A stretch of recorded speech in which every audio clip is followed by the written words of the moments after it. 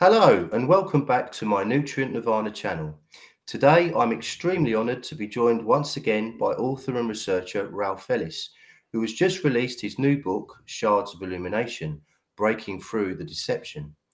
This new book is a compendium of Ralph's fascinating Facebook posts over the last 5 years. In Ralph's own words, academic disinformation appears to be reaching a peak. Was it always this way? And only now, with increased connectivity, can we see their duplicity? Or are we living in a new era of deception? The new age is not the Anthropocene, it is actually the Deceptocene. Thus we see clerics only telling their flocks half of the gospel story, medics refusing to investigate alternative therapeutics, climate scientists amending and cherry-picking data, the media not investigating alternate facts and data, academics jumping on bandwagons for grant funding, and politicians using cherry-picked data to their advantage. Are these academic deceptions the result of intentional deceit or sheer incompetence? To be sure, there are any number of incompetent scientists, historians, and clerics, but Ralph gets the impression that much of this is due to deliberate falsification and fraud. The world is awash with duplicity and deceit, and it is time to break through the deception. So, Mr. Ralph Ellis, welcome back to Nutrient Nirvana. How are you, sir? Very well, thanks. Good to be with you again, Paul. Glad to hear it. Great. So, before we start, I'd just like to read a short quote by Eric Blair, aka George Orwell. Every record has been destroyed or falsified, every book rewritten. Every picture has been repainted, every statue and street building has been renamed, and every date has been altered. And the process is continuing day by day and minute by minute. History has stopped. Nothing exists except an endless present in which the party is always right. And I thought that was particularly pertinent for our Q&A today. So, if you're ready to start, it's very pertinent to our era, isn't it? Very pertinent. Exactly, yeah. So, if you're ready to start, Ralph, let's dive in. I thought we'd start with the ancient world to begin with. So, Ralph, can you tell us about the demise of the dinosaurs? Oh, that's going back a bit. Oh, I didn't think we'd go that far back. Yes. Well, the demise of the dinosaurs. Well, I don't actually write about that. I write about the sustenance of the dinosaurs in some respects in my Ice Age paper, which is obviously regarding CO2 and whether CO2 is a primary or secondary feedback agent involved in warming. As you were saying in your introduction there is disinformation around, and most of that disinformation is coming from the mainstream media and the mainstream authorities who are giving us nothing but disinformation. And one of those bits of disinformation they're giving is that CO2 is evil. In fact, the EPA in America at one point tried to make CO2 a pollutant, when actually it's the most essential gas in the whole of the atmosphere. Without CO2, all life on Earth will die, because CO2 is plant food. Without CO2, there is no plants, and without plants, there's no animals. So everything dies apart from fungi. And in relation to the dinosaurs, I just mentioned in passing that the huge size of the dinosaurs was mainly due to increased CO2.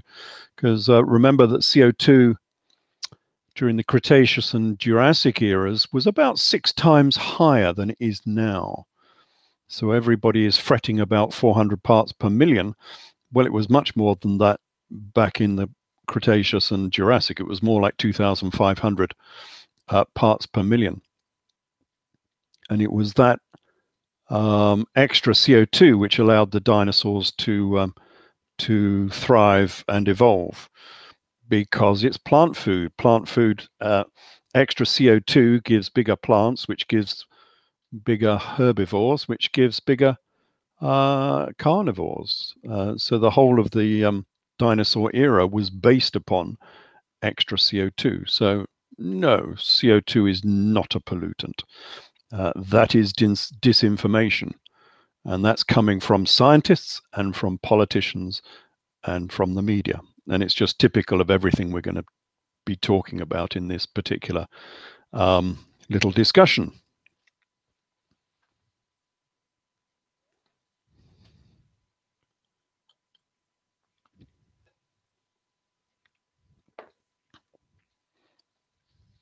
Unless there's anything you want me to add to that?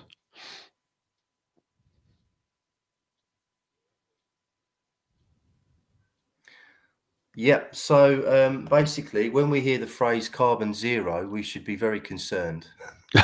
Yes. Yeah, they've fixated upon a particular CO2 concentration which we happen to have at this time, and they've assumed that that is the optimum CO2 level that we should have within the atmosphere. But there is no good reason to say that our present CO2 is the optimum. CO2 is plant food. The increase from 280 parts per million, which was the pre-industrial concentration of CO2, up to 400 parts per million, has greened the world. It is increasing agricultural production. There's 1 billion people on the planet at present that depend upon that extra CO2 because it's increased agricultural production.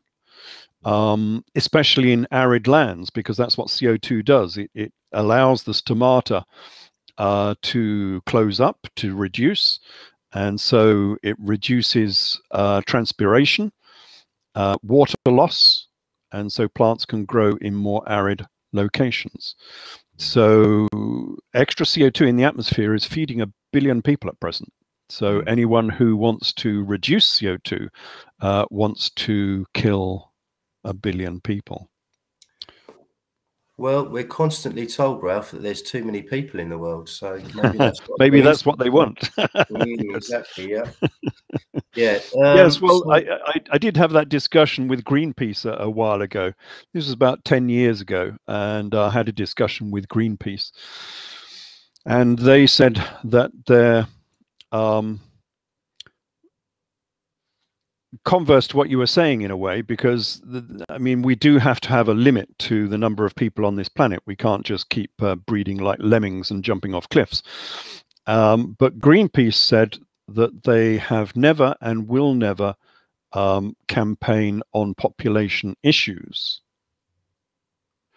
So the number one threat to the environment, which is more and more human beings, of course, and all of the production and all of the consumption that we have, they will not debate or campaign on population issues. So that came direct from Greenpeace. Okay. Okay, so on to our next subject. Ralph, who was the Green Man? Oh, the Green Man.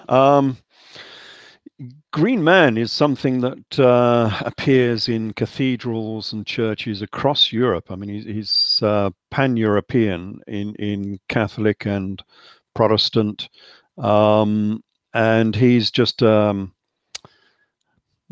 you call him a gargoyle? Anyway, he's a face that appears in various positions around cathedrals, with foliage growing out of his mouth quite often and around him. So it's this face peering out of foliage, both in stone carvings and what do they call them?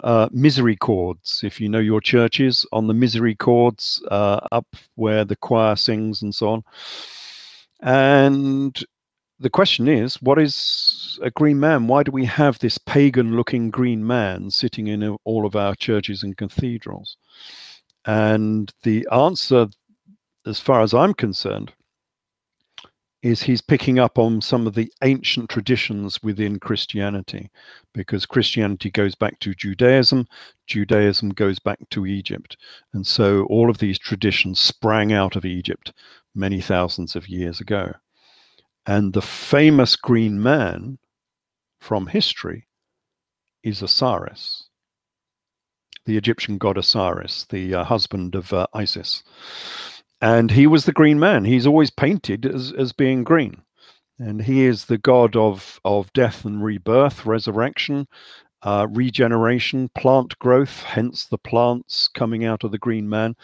And in Egypt, he was celebrated by the Osiris bed, they call them, which was a piece of stone or wood cut into the shape of Osiris and then sown with seeds into this cutout so that the seeds would grow in the shape of Osiris, because he was the god of regeneration and new growth, much as his wife was Isis was the goddess of Easter and therefore fertility and new growth as well. That was one of the central attributes and qualities of the gods, is they had to ensure the prosperity of the people, the growth of new crops, the of rebirth of that was the most essential thing in ancient times. And of course Isis and Osiris assisted on that matter. So Isis was called Ast, and from Ast we get Easter. She was the Easter goddess, and her name, of course, was spelt with the Easter egg, which is where we get the Easter egg from. So it's all about renewal and rebirth. That's what a lot of these ancient religions were about. Fascinating, Ralph. Thank you. Moving on to the next subject. I hope I'm going to pronounce this right.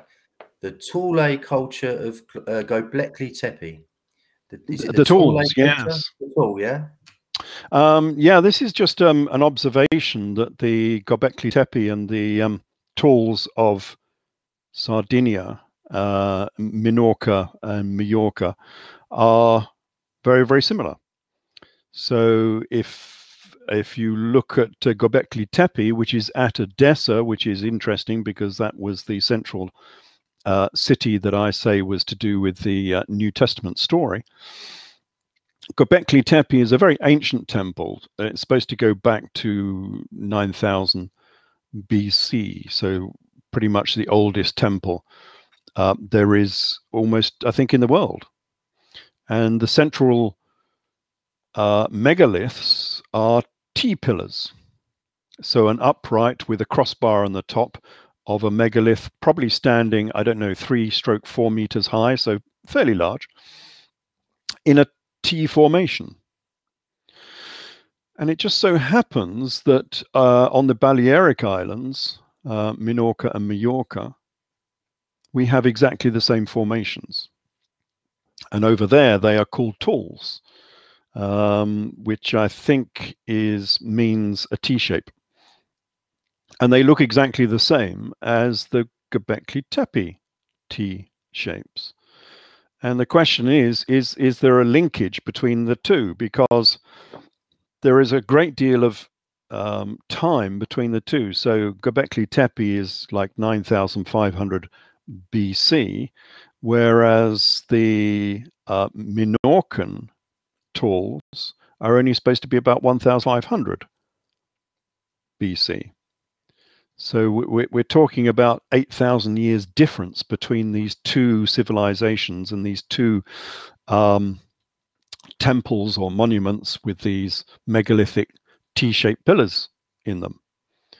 So is there a connection? We don't know. Are the the Balearic tools older than we think? It's very difficult to date stone. The only way we've managed to date them is by looking at the artifacts that's around these temple complexes, which seems to indicate the Bronze Age. Whereas if you go back to Göbekli Tepe, there is no, in fact, there's not even any pottery, let alone any bronze. We're pre-pottery era, which is why they think it's 9500 BC. So did the Balearic civilization copy the Göbekli Tepe circles? The trouble with that is the Göbekli Tepe temples, which are these, T-shaped monoliths in a circle, were supposed to be covered up. So for whatever reason, they were covered up with stones and dirt, and that was supposed to have been done thousands of years ago. So from the traditional thinking of the chronology of these temples, they shouldn't have been visible in the Bronze Age for the Balearic civilization to go and have a look at and then copy. So it's odd that this same formation of stones, T-shaped megaliths within a megalithic circle, seems to have lasted for so long at different ends of the Mediterranean, and they look rather similar. So yeah, it's still a bit of a mystery.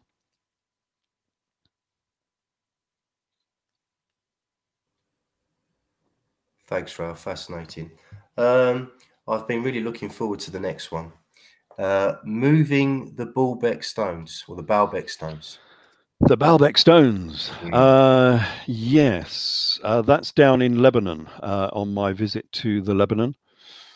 The greatest of all of the temple complexes in the Roman Empire was Baalbek in Lebanon, because the Near East, Syria, Lebanon, at that time in the Roman era was the richest part of the Roman Empire. It only looks poor now because it's had 1,000 years of Islamic control, and Islam is not very good at producing wealth, and so it looks backward and poverty-stricken. But in the Roman era, Baalbek had the largest temple in the Roman Empire, and it's an interesting blend of megaliths and Roman megaliths. So at the bottom of the Baalbek temple, we have megaliths which are the same as the megaliths underneath the Jerusalem temple and underneath the Giza pyramids. It's the same megalithic architecture, these huge, great megalithic blocks that have just been put together fairly roughly in some respects to make a temple platform. And then the Romans, obviously at a later stage, the Romans have built a Roman temple on the top. But give the Romans their due, the temple that they built had some pretty large megaliths, not as big as the ones in the foundation, but they had some pretty large megaliths that they were using in the temple complex. So the pillars had a diameter of 2.5 meters, 2.4 meters. That's a big pillar. And okay, that the pillar was made of drums, it wasn't a single pillar, but nevertheless, each of these drums must have weighed 100 tons. I mean, they're quite substantial. They are huge. It must have been a very impressive temple complex during the Roman era. But the interesting bit is the foundation stones underneath, which are megalithic and older and come from the megalithic era. And we have 3 good examples of those. I think, what are they called? They have a special name. I can't remember what their name is, which you can see within the temple platform itself. But if you go down to the quarry where they came from, which is about 2 kilometers down the road, they have a couple, 2 or 3 stones that are still left in the quarry that were never used. So they've been cut out from the rock, and they're still sitting on small plinths underneath them, but they were never taken up to the temple complex. They were never used. And they are vast. So we're talking something, if I remember correctly, it's about 5 meters, 4 meters by 4 meters by something like 22 meters long is the stone of the pregnant woman. down in the quarry there. And there's a larger one down the road, which no one seems to visit, which is about 5 meters by 5 meters by 24 meters. So the first one weighs about, I think it's 1,200 tons, and the second one weighs about 1,400 tons as a single block to be used in the creation of the temple platform. And the question is, why on earth would you want to do that? I mean, that's taking construction to an absurdity.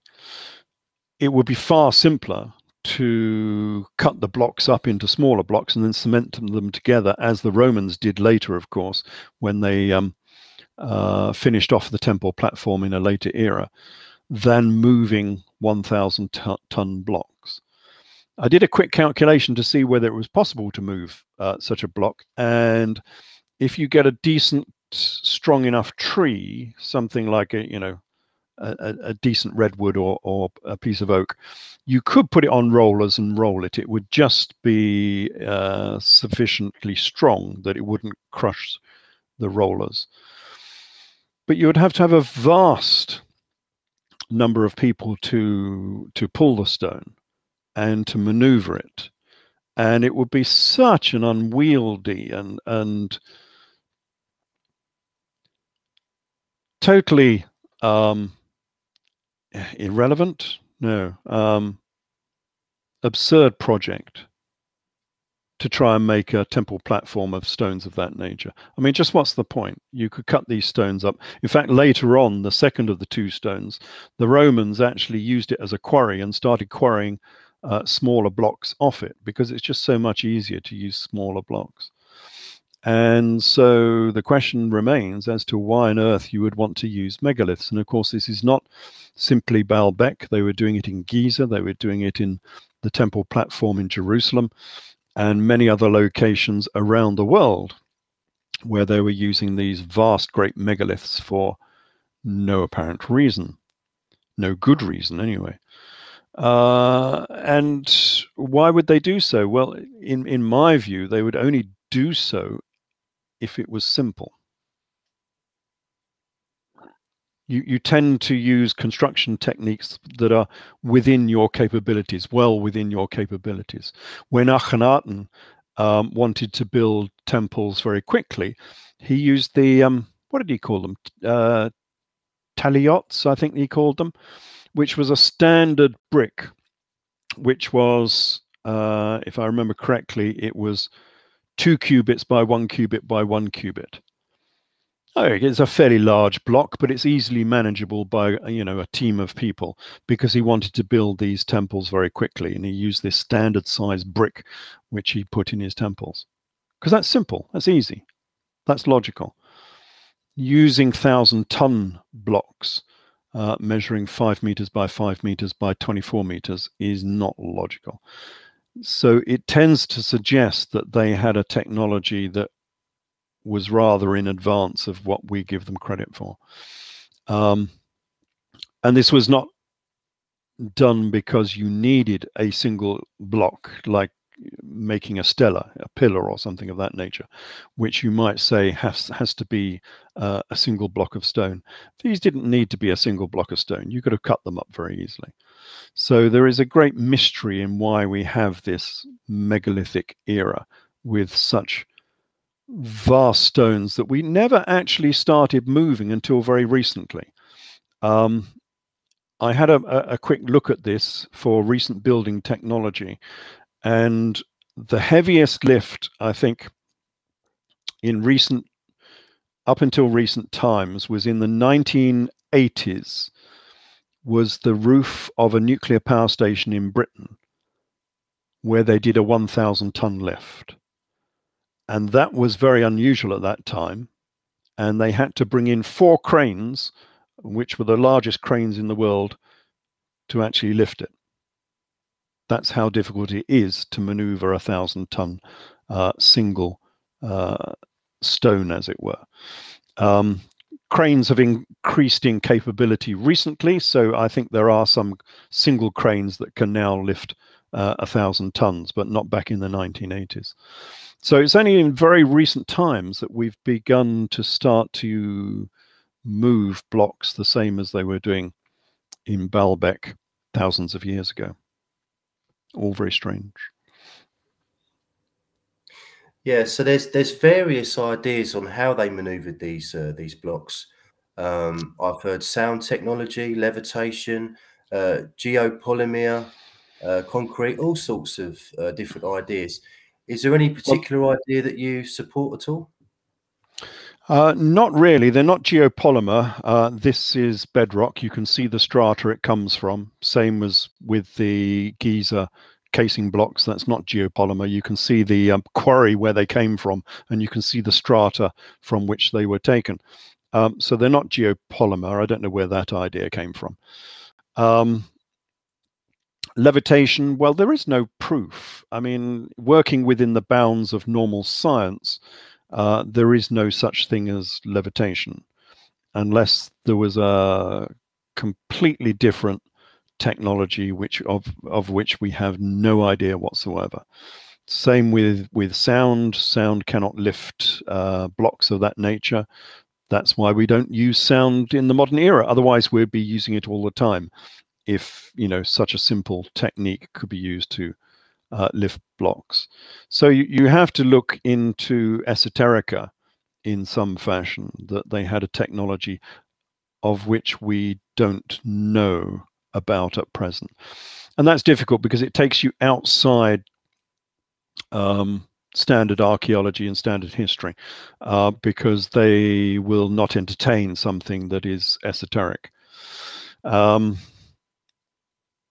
But moving a block of that nature by hand, that strikes me as not being possible. It's and not reasonable. There is no good reason for doing it. Certainly the Romans didn't do that when they finished off, because the interesting thing about the temple at Baalbek is you have this megalithic base underneath it. And then the top was obviously worn away or something, because the Romans came along and they finished off the top of the temple. So it looks like it almost had eroded away. And then the Romans built the top of the temple back on again as a Roman construction.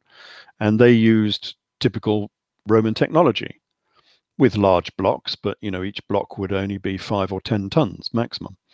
And then the temple itself had some rather larger blocks for making the pillars for the temple itself, which is quite a feat, for the Romans to lift 100-ton block. Actually, I think they were more like 70 tons, but anyway, a 70-ton block to make the pillars of the Baalbek temple. But do remember that the Romans had extra technology. They had, block and tackle and capstans and things of that nature, which typically we say were not there during the megalithic era. So we're looking at a population who didn't have the technology of using a block and tackle to make the job easier, and yet they were still moving 1,000-ton blocks. It's difficult to explain. Mm. So we're looking at a lost technology, basically, aren't we? Well, yes. I mean, you can postulate that, but then, of course, it's a lost technology that we have no evidence for.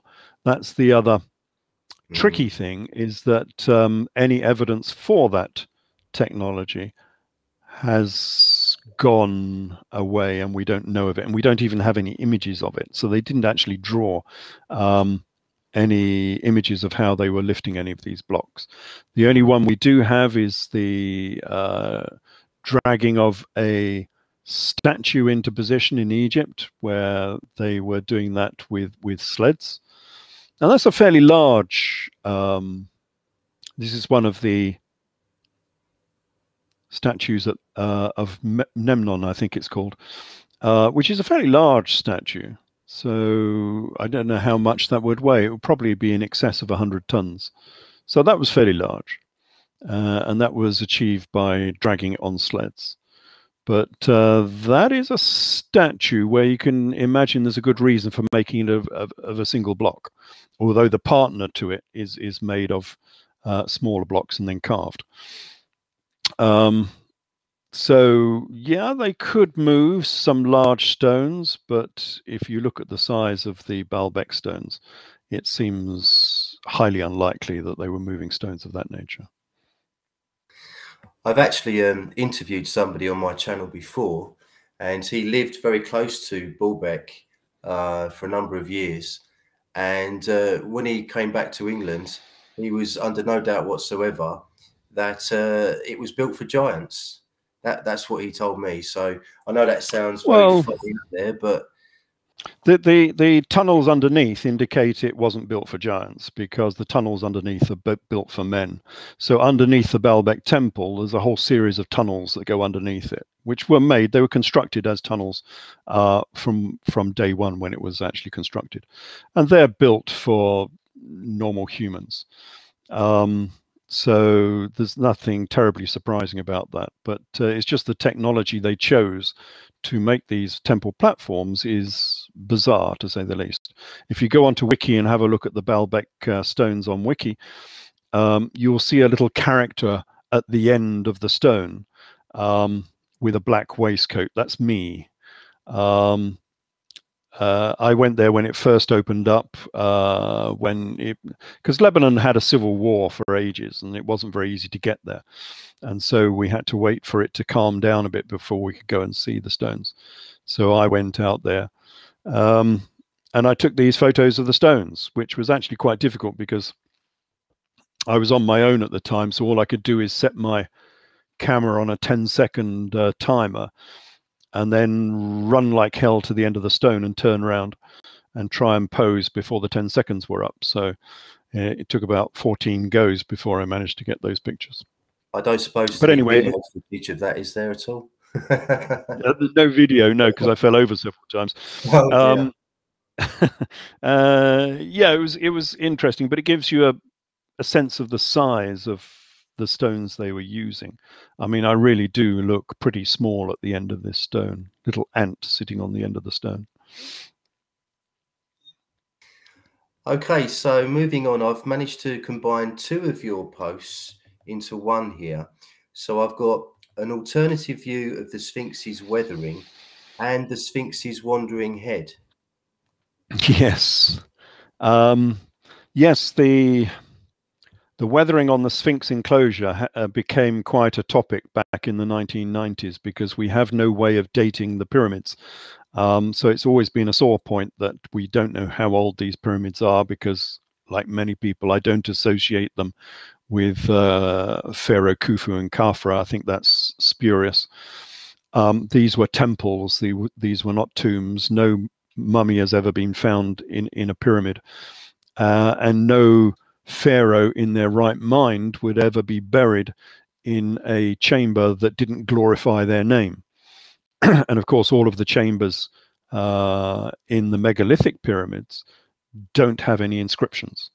They are completely bare, and there's no chance in the world that any pharaoh will be buried in a chamber that didn't have his name inscribed everywhere, and the Book of the Dead and everything else. So they are not tombs, they are temples, and we don't know how old they are. And so the weathering on the Sphinx enclosure became a hot topic, because it appears to be weathered quite badly, and that might indicate an older date for the pyramids. And the fact that it's Leo, and most of the things in ancient history are to do with precession. If we're looking for the era of Leo, then the era of Leo is 10,500 BC, a long time ago. So was that the reason why we have the Sphinx there? Because it was an imitation of Leo in the dawn sky in the vernal equinox, 10,500 BC? It sounds fairly logical to me. But the trouble is with the dating the erosion on the Sphinx enclosure is we have nothing really to compare it with. Okay, you can say it's highly weathered, but in comparison with what? So it's very difficult to give a date just from one piece of weathering. You need a bit of a comparison. And The comparison, I suppose you might say, is the Sphinx body itself, which has no water weathering on it, whereas the enclosure does. And that's highly weathered just from wind and temperature. There's no water erosion on the Sphinx body itself. And yet that is highly weathered. And considerably so when you look at other artifacts around. For instance, the casing stones were taken off the pyramids, just over 1,000 years ago. And those casing blocks aren't highly weathered in 1,000 years. And they're probably of about the same constituency as the Sphinx body itself. They're not Tura limestone. They're not that hard and durable. And then we have the strange case of the Sphinx's head, which is made of a completely different materials. Now it's made of a strata that is above the strata that make up the body of the Sphinx. But the Sphinx is in a particular location. It's on the causeway, which comes out at 14 degrees from the base of the second pyramid. And so it's in a specific location.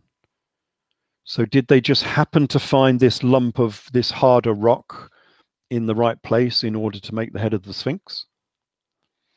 I rather think that's unlikely. And so in which case they would have had to have dragged this piece of stone from its original position into the position they wanted in order to make the Sphinx's head. And that again is a very big piece of stone.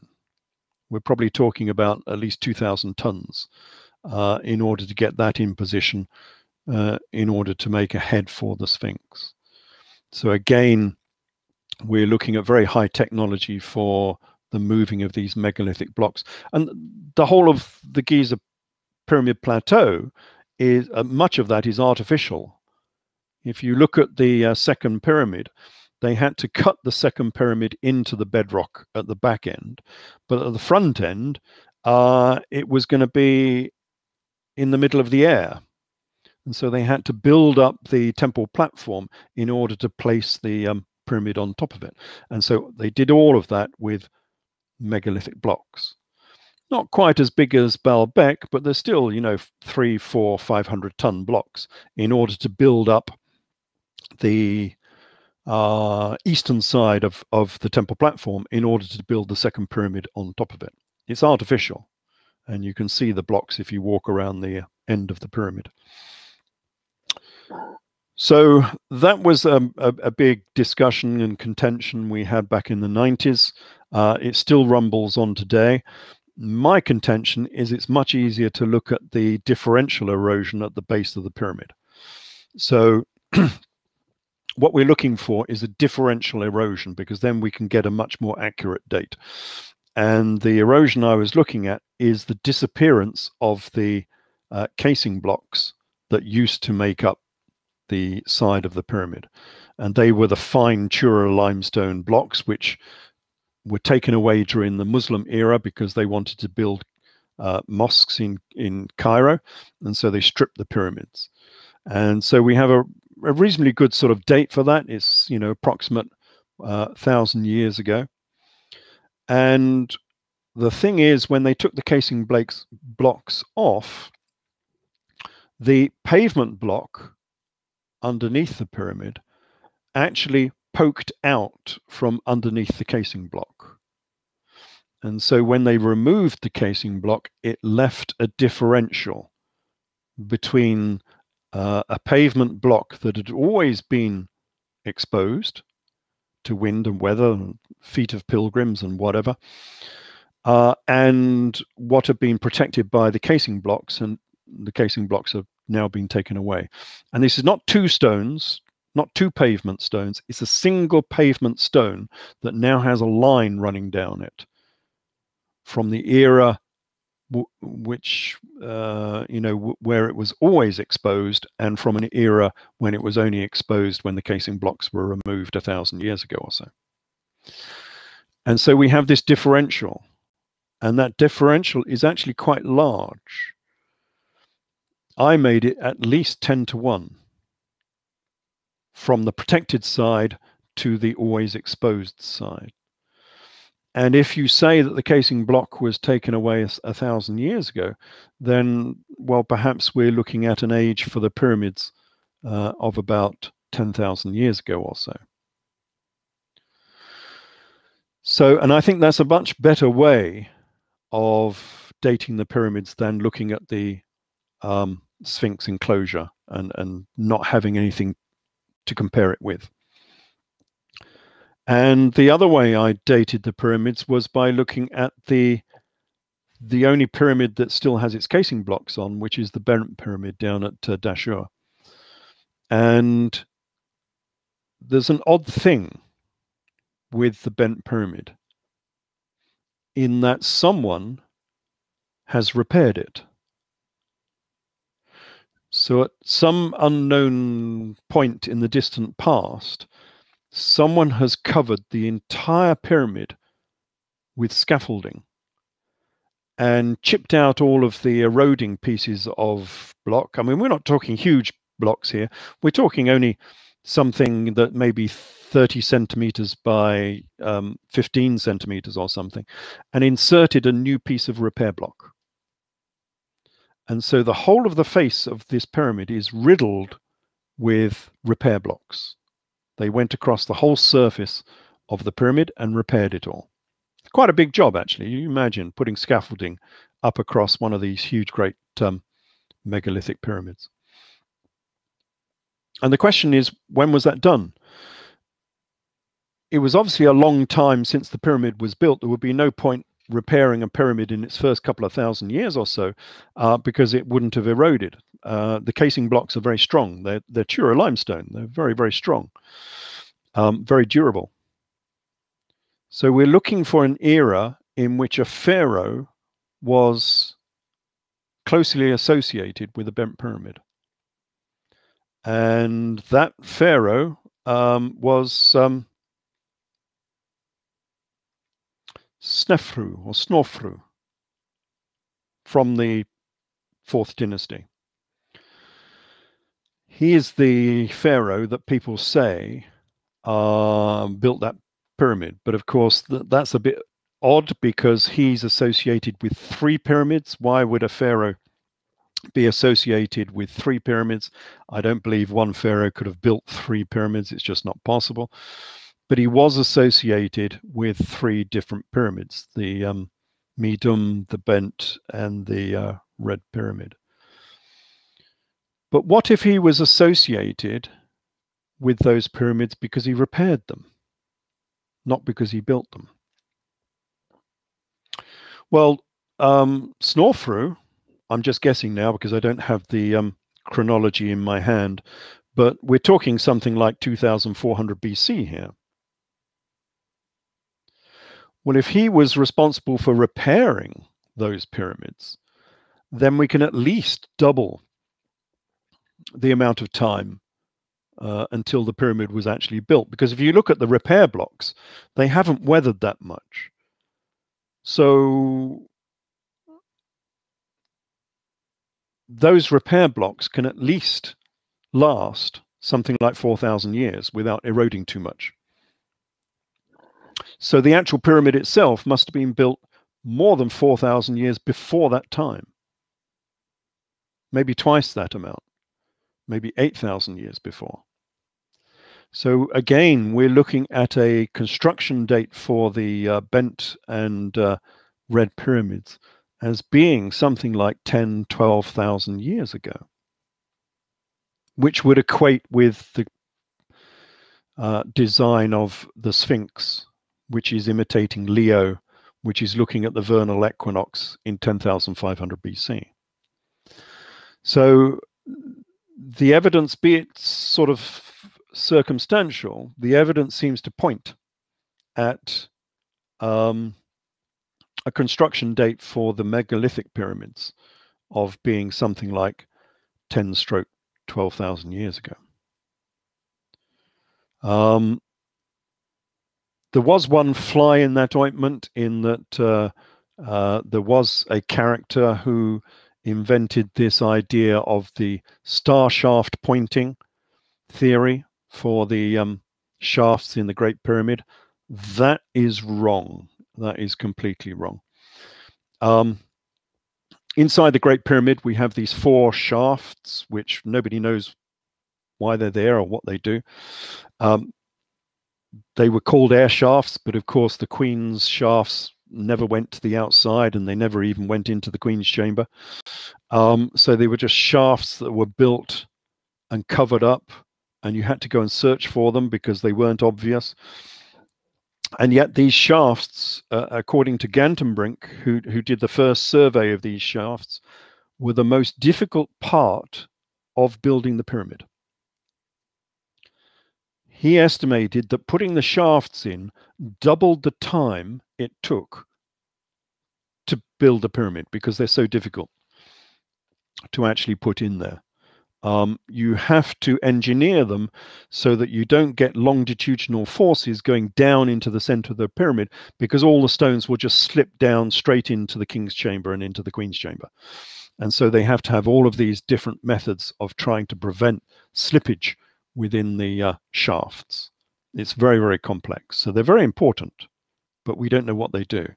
And so it was proposed that they were pointing at stars. Not actually pointing, because you can't look up them. So we're only talking about pointing on paper, as it were, only as a diagram, and you can see them pointing at the stars. And that equated to about 2400 BC, which Orthodox archaeologists liked because it sort of equated to their era of Khafre and Khufu. And so they adopted it. And so you see this star shaft pointing theory all over the place. But it's wrong, because these shafts are pi shafts. So they're based on the mathematical constant pi. The Great Pyramid is a pi pyramid. It's based on pi. It's based on 22/7 as being the fractional approximation of pi. And the shafts are also based upon pi, because the difference in angles between the shafts are 5.5 and 7, which is a quarter of pi. 5.5/7. Instead of 22/7, 5.5/7 is a quarter of pi. And so it's quite obvious that they are mathematical, but you can't have a shaft which is both mathematical based on pi and pointing at a certain star in a particular era for the construction date of the pyramid. It doesn't work like that. So the star shafts are pi shafts, nothing to do with pointing at stars. So you cannot date the pyramid from looking at the star shaft angles. And that's quite important to understand. So the classical date of whatever it is, 2400 BC for the Great Pyramid is wrong, unfortunately. And I think the more likely date is something like 10,000 BC. Quite old, in fact.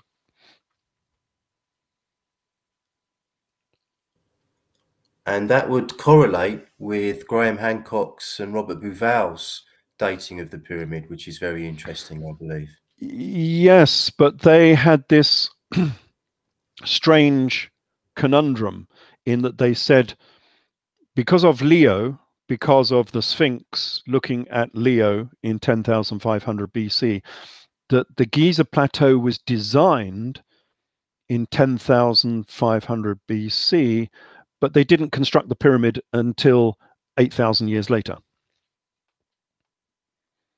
Which just doesn't make sense at all. You know, they had a building project which spanned 8,000 years, and they didn't build the pyramids until 8,000 years later, because of this star pointing shaft theory, which gets in the way of the chronology of the Giza Plateau. So if you take that star shaft pointing theory out of it, then you have a consistent estimation for the age of the pyramids of 10,500 BC, based on precession, with the Sphinx looking at Leo, based on erosion at the bottom of the Great Pyramid, with the differential erosion, and based on the repairs that have been done to the megalithic pyramids down at Meidum, which all point to about the same sort of date, 10,500 BC. So could the shafts point to the pyramids having a functional use? I don't know if you've ever come across Christopher Dunn and his idea about the power plant. Yeah, no, I don't go along with that, because it's not built as a scientific type instrument. You only have to go in there and have a look. It's built as a megalithic temple, basically. You could not have, there is no room for, there is no way you could put chemicals into the shafts. If you did, they would react with the limestone, because it's just pure limestone. And the shafts don't even link up with the outside or link up with the chambers. It just doesn't have anything to substantiate it whatsoever. If you want to look at an esoteric type reason or rationale for making them, they are maps made in megalithic stone. And the easiest way to look at this is by looking at Avebury, just down the road from Stonehenge. And if you look at Avebury, it's a big circle inclined about, I don't know, about 23 degrees from due north, with a road going across the axis and one going across the equator. Now, where do we see a big circle with an axis and equator leaning at 23 degrees? It's a picture of the Earth. And so if you want to be esoteric about what these megalithic projects were all about, they were maps. Avebury is a picture of the Earth floating in space. That's why it has an axis inclined at 23 degrees to due north, and an equator that goes round the middle. It's an image of the Earth floating in space. And then you have to decide how ancient Neolithic man knew what the Earth looked like in that era. But this is a consistent thing that has gone down through the ages. We still have the same conundrum in a way with the Hamat Tavera zodiac on the shores of the Sea of Galilee, which was a Jewish, Nazarene Jewish zodiac owned by Jesus. Jesus of Gamala and Sapphires. And that has Helios, the sun god, holding a spherical blue-green earth in his gravitational grasp. And that zodiac dates from about AD 60. So even in those early eras, people knew what the Earth looked like, and it was held in the gravitational grasp of Helios, the sun god. And you'll see that on quite a few Roman coins as well. You'll see Helios holding a ball in his hand. That the ball is the Earth. So there was ancient knowledge, and it doesn't just go back to Rome and to Greece and maybe to Babylon and to the Egyptians. It goes back to all of these megalithic projects where they had a good idea of cosmology and the form and shape of the Earth and the solar system and everything else. We don't give them enough credit for what they actually knew and understood. Absolutely. The symbol of God is H, and the priestly H for Orion. Could you talk us through that? Yeah. There are still some secrets around, and one of those secrets is the capital H. So we have this mosaic from Hukok, which is in modern Israel, just down the road from Galilee, where we have an image of Bar Kamza, who was one of the kings of Edessa, giving a sacrificial calf to the high priests of Jerusalem. And this would have been in AD 65, AD 66, just before the Jewish revolt. And the odd thing about this mosaic is the priests, the high priests and the other priests from the Jerusalem temple have a big H on their tunics, and nobody knows what this H means. Because there was no H in Aramaic or Hebrew, so it's not a letter of the alphabet, it's not a number, it's not a known symbol, and so we don't really know what the H means.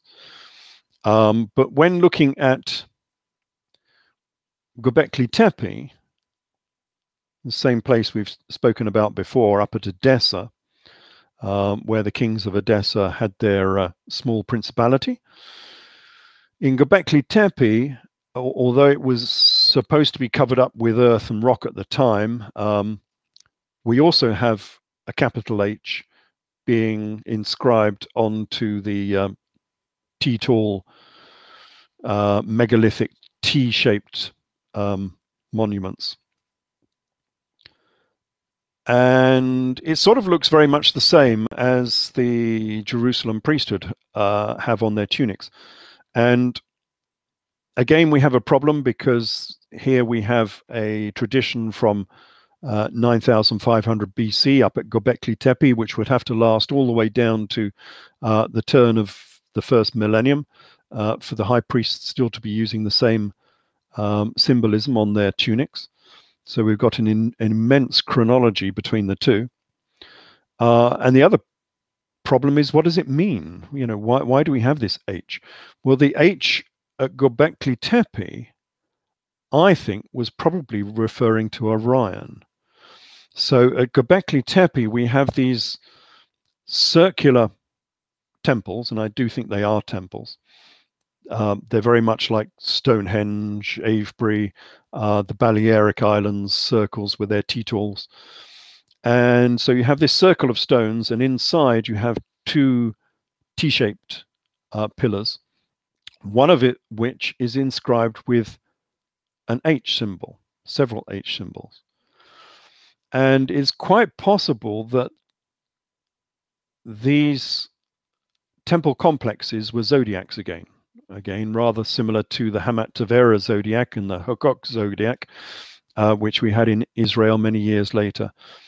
And they were looking towards Orion, who would appear on the horizon in the due south position, because due to precession, Orion was much lower in the night sky than it is today.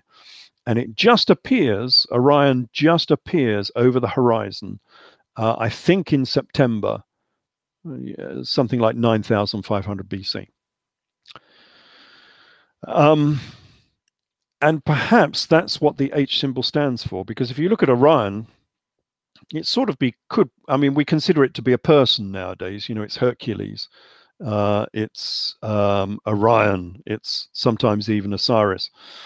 But if you look at it, it also does look like an H symbol. So I was wondering if the H symbol at Göbekli Tepe refers to Orion. And so they were looking to Orion appearing over the horizon in the September of their era. But how that tradition would be maintained all the way through into Judaism, I'm not quite sure. But Orion has always been a very special part of the cosmos and of the zodiac. He was one of the ringmasters of the cosmic zodiac. He was Gilgamesh, who was supposedly a king, but he was the Gilgamesh armed with his was it a club or an axe? Anyway, he was armed with an axe and a bow, and he had to kill the bull of heaven. And of course, if you look in the heavens above, Orion is pointing his bow at Taurus, which is right next door, the bull of heaven. And then in order to attack the bull of heaven, Gilgamesh had to kill the Humbaba, the 6 splendors of the Humbaba. And it's quite obvious that the Humbaba is the Pleiades, because if you look, because the Humbaba was guarding the neck of the bull of heaven.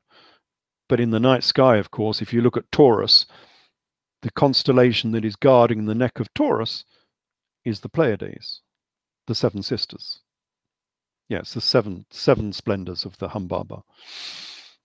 So it's quite obvious that the Gilgamesh story is talking about the precession of the equinox again. It's talking about the killing of the constellation of Taurus, the great month of Taurus, which brought in the great month of Aries. And so we know exactly when this story is, what it's talking about. It's talking about the change between Taurus and Aries in 1750 BC. So we can even date the Epic of Gilgamesh. So yeah, this precession business and the cosmos and the zodiac comes into all of these ancient religions, and it's quite useful because it allows us to do some dating, just like it allows us to do some dating over in Giza as well.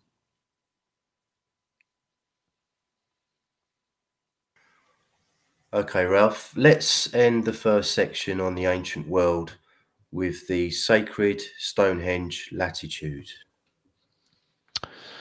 Yes. We're back to megaliths again in the megalithic era, and the degree of knowledge that they had in the design of these great ancient megaliths. And as we've seen, their knowledge is rather greater than we give them credit for. And there is another conundrum over at, well, we've seen a conundrum at Avebury, but there's another conundrum up at Stonehenge, which is just up the road from Avebury. Avebury is a wonderful site, actually. I think it's better than Stonehenge because, you know, you can go into the stone circle, which Stonehenge is now rather cut off. You can't visit Stonehenge. You have to have special tickets in the morning if you want to go and see the stones. But anyway, when it was constructed, it was built in a certain location, and it was designed with an avenue, an orientation and an avenue that was pointing at the summer solstice, which is okay. I mean, anyone can do that. You can watch the sun during the summer and watch until it comes to a halt as it travels northwards, as it does during the summer. And when it comes to a halt, you can stand someone out on the horizon with a big stick and say left a bit, right a bit, as the sun comes up at the dawn, and you can say right there, and you have an exact angle to the rising sun at the summer solstice. So that's not terribly difficult. Anyone can do that. And then you can build your temple around that avenue and that axis. The odd thing at Stonehenge is that is a very specific angle. And off the top of my head, I think it's 52 degrees 11 minutes from due north is the angle of the rising sun at the summer solstice. But of course, Stonehenge itself is built upon the latitude of 52 degrees north 11 minutes. It has the same latitude as the dawn angle of the sun, and that's the only place that that will occur. Anywhere else on the Earth, between the equator and the poles,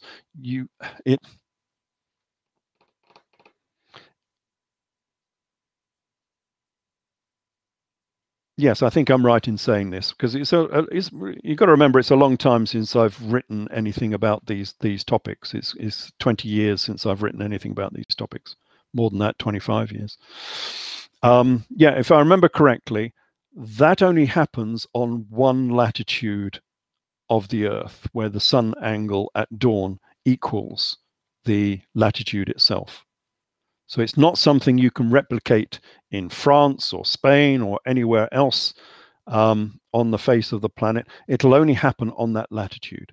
And that's the latitude that they chose to build Stonehenge, which rather suggests that the designers of Stonehenge knew the form and shape of the Earth, the size of the Earth, and therefore could equate it with the angle of the sun at the summer solstice. That is quite a degree of knowledge, like we saw at Avebury, which is a picture of the Earth floating in space. Again, we have this very interesting degree of knowledge that they knew the form and shape of the Earth all that time ago, because we're talking about the megalithic era. We're talking pre-pottery, most probably, megalithic era from thousands of years ago. And now, of course, with our improved dating, we're probably talking 10,500 BC, not 2,500 BC. So yeah, a very long time ago. And again, we have increased knowledge and increased technology than these people are given credit for at present.